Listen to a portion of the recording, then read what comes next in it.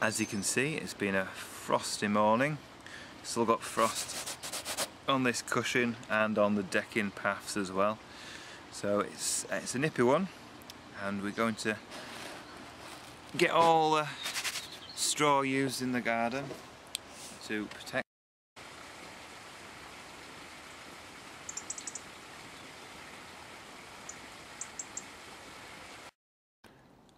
So it's actually been a full week now since I chopped up these Ensete bananas, and they've had the sulphur on and they've really dried out well, apart from, because they've been in the greenhouse, I've had a bit of dripping from condensation from the roof in a few places on these, but that should be okay.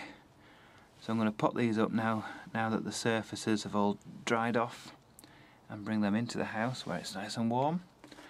And over winter, lots and lots of new plants should start to grow off these cut sections, and that's how I will propagate these Ensete bananas. So these are some of the Ensete sections that have been potted up in perlite and multi-purpose compost, not watered, just left as they were. And these are going to stay in relative warmth, so it's in the bathroom. These I've got some in other parts of the house and also the greenhouse, and these hopefully will show growth points over the next few months, which normally should start around here and work its way over. All these old leaf bases will die back, which is expected, and the growth will come out of here, sort of like eyes on a potato growing. And this will be watered before it gets completely dry, because there will be roots growing out the bottom in a few weeks' time, so it will need some water. But for now it needs nothing until we see those growth points in a few months' time. So that is Carnivorous and Montbéliardii sections, potted up and waiting for growth.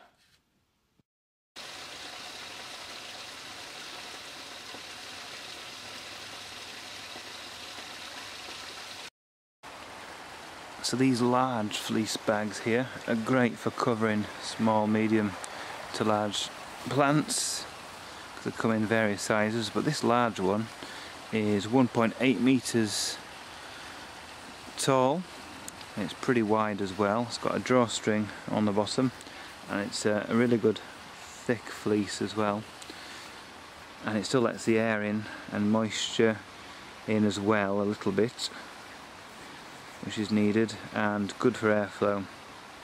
So this will go over a couple of my half hardy palms. So that's my Trachycarpus aureophyllus, protected for winter. Just got the weed suppressing membrane around the base, the black part there, and then this big fleece bag over the top. Now some palms really don't like being wrapped up for a long time. It's trial and error to find out which ones do, but this Trachycarpus doesn't seem to mind it. But Washingtonia robustas really don't like it at all. But sometimes you just have to, for short periods, to get the worst of the weather off. But this palm, hopefully, they're aureophyllus. It was fine last winter wrapped up like this, and it is pretty loose if we're just getting closer. It's very, very, very loose. Now what will happen is, where the leaves are touching these points here, touching the fleece bag, when it gets really cold they will brown off. But the air is protected and slowed down inside the fleece bag. That's the insulation, and that will mean that the centre of the plant and the lower leaves will hopefully remain green all winter. So when I remove this in spring, or when it warms up, it will look fine and carry on growing next year. And here's a protection for the Trachycarpus martianus, which is a tender Trachycarpus palm. It's got some old rubber tyres around the trunk, and then I've got a fleece ready and a bit of polycarbonate ready, so if it gets cold I can just put the fleece and polycarbonate over the top of the tyres to insulate the palm, and when it warms up I'll just take them off like I have done today. And it is still pretty mild really. Even though we've had a frost, we still have a little tomato plant growing underneath this palm tree, so it's not too cold yet. not in every part of the garden at least. Here is a colocasia pink china. It's actually growing in the pond in a pot, and as you can see the leaves are still green. That is because the water is insulating the heat source, should I say, and keeping the temperature warmer than just on the edges and the rest of the garden, where all the pink chinas have all died off and browned. Down by the pond it's still green, still growing. That'll stay in there all winter, and we'll find out next spring if it survives and grows back. Now, I said a few weeks ago that I've dug up all my aeoniums, and that's not strictly true because I didn't have space for all of them in the greenhouse, so there's a few out still in the garden, and they've taken several frosts, but they have had just a sheet of fleece literally thrown on like that, and that's all what's been needed to keep these looking in good condition. I'm not expecting them to survive winter, but we'll see how far they'll go. I have had them survive winter 1 year, and then they grew amazingly well the following year. So let's see if we have a mild winter, if we can get these through. Fingers crossed, yes again. Now this bale of straw is what I'm going to use to protect my tree ferns and all the plants in the ground, and the musabaju later as well. And it's really economical, so this large bale was actually called a small bale, but it's a lot of straw. This only costs £3, and it will cover a large area and be used on a lot of plants, so it's well worth the money. So I'll use this around the garden now.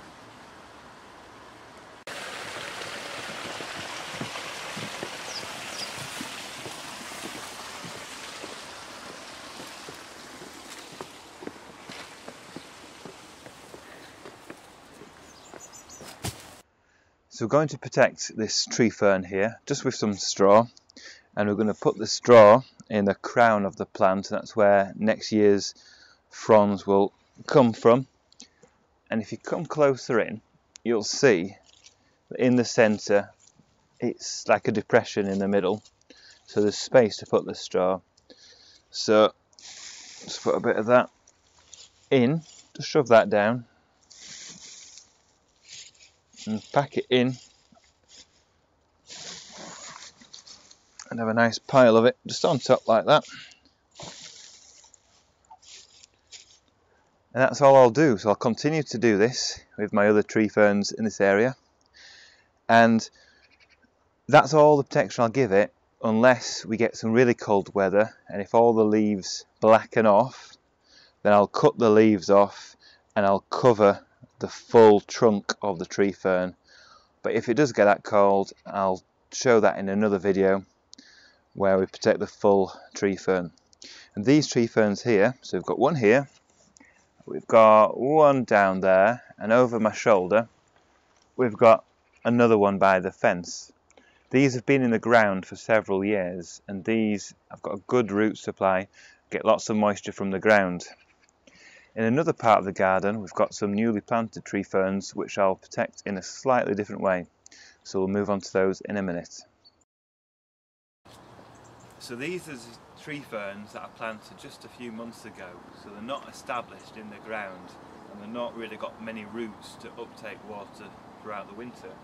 So these will dry out really quickly. As you can see, they're quite unstable because they're not rooted, and they're very, very dry.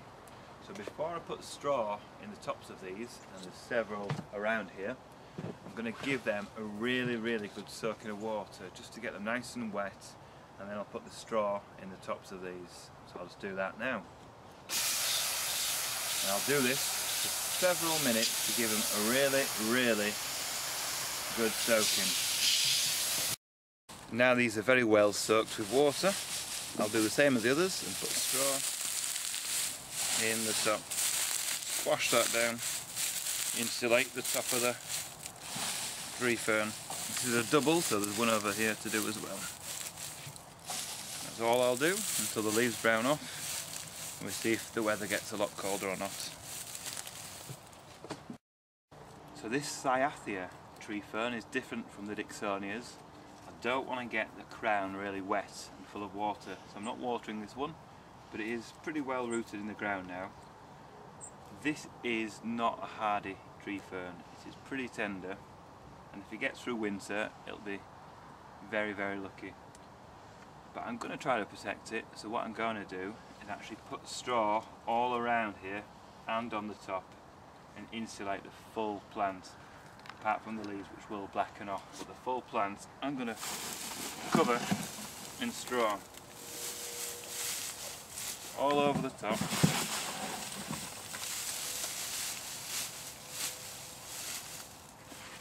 And all around.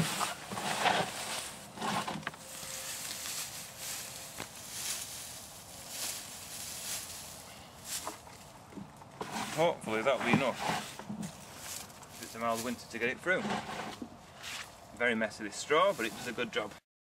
So I finished off the Cyathea tree fern by putting these old car tyres over the plant, putting lots of fleece in the top there, and then I'm just going to put this just over the top to stop the most of the water getting in, any rain I mean. So I'll keep it nice and snug and warm and dry, and hopefully that will be enough to see this get through winter. These leaves obviously will brown off and die anyway, so they'll be removed, and that is Cyathea sorted for. So now I'm going to use a straw to protect this bed, which has got cannas, begonias and the colocaceous pink china. As you can see, I've started putting straw over here. I'm going to break up a bit and just scatter it over the top. It wants to be quite thick because it wants to use it to insulate the ground, stop the frost penetrating down to the roots of the plants.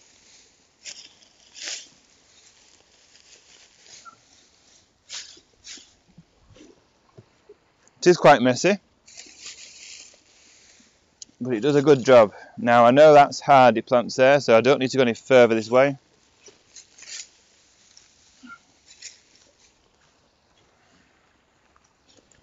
I'll carry on doing the rest of the beds. And now I've chosen to cover up the straw.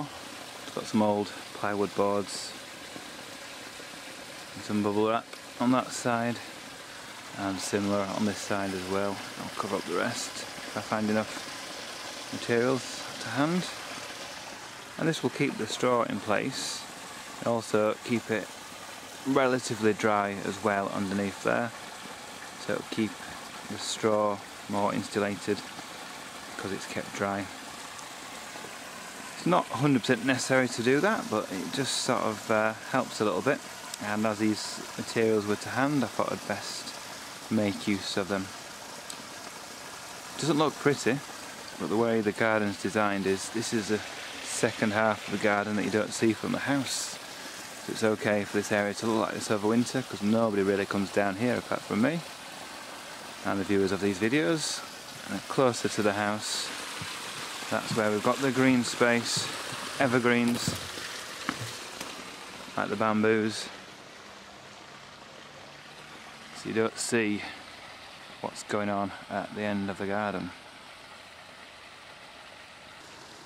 So although we've had another frost last night, the week ahead looks like we'll get a mild patch, so we're getting temperatures of about 14 degrees in the day for 2 or 3 days midweek. But it cools again next weekend, but nothing too scary, so I'm not concerned yet about wrapping the Musabaju or taking the tree fern protection any further. Now I want to show you something peculiar about this Musabaju, and this clump is unusual because it's been growing for over 10 years but it's never flowered, so it means the base of some of these stems are 10 years old, which is unusual. And what it has meant is a couple of them are looking quite wobbly and rotten because basically they're just really old. So this one here, it's just rotted off at the base, it just fell over. Nothing to do with cold or anything else, it's just because the base is so old, it's just not sustained this stem. because it did get cut back to the ground after 2010, but the bases of the plants, obviously at least that age, some of these are new stems completely from the ground, like this massive one since 2010, and that's very, very stable. These front ones are the new ones, but the back ones over there are very wobbly. I think they may rot over winter this year or into next spring. We'll have to see what happens, but there are plenty of little pups growing, so if I put straw around the base of these, they'll come through winter nicely. So I will put straw over the ground around these, and if it gets very cold I'll put a straw cage around the full plants. But at the moment they're still green and still looking okay.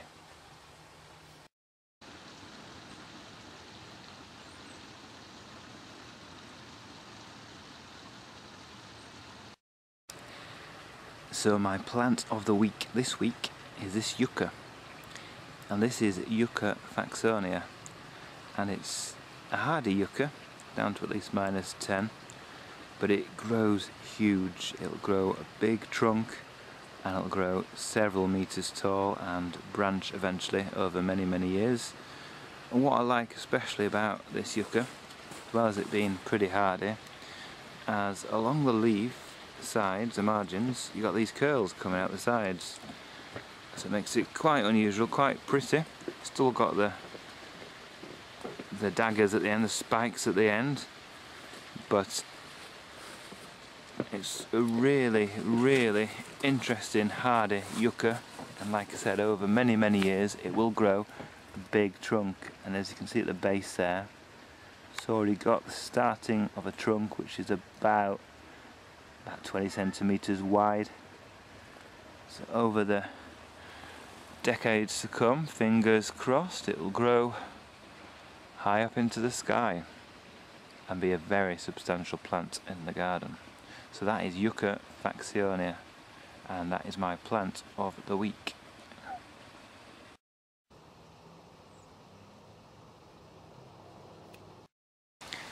Now these are my carnivorous plants that I'm trying this year. It's the first time I've grown them.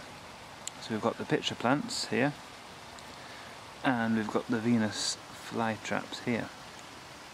Now these Venus flytraps especially should be going dormant now, should dying back to the central rosette, and these pitchers, a lot of these will die back as well, some will remain, and they should be quite hardy, these, so we'll give them a go. They're in perlite and peat, and I'll keep them on the drier side in winter, so I'll put them behind the greenhouse, and hopefully they'll come back next year. There's quite a few types. One comes from up in the moors, so that should be very hardy, and the really interesting plants I might even plant out at some point. Hopefully they'll get through their first winter. Fingers crossed.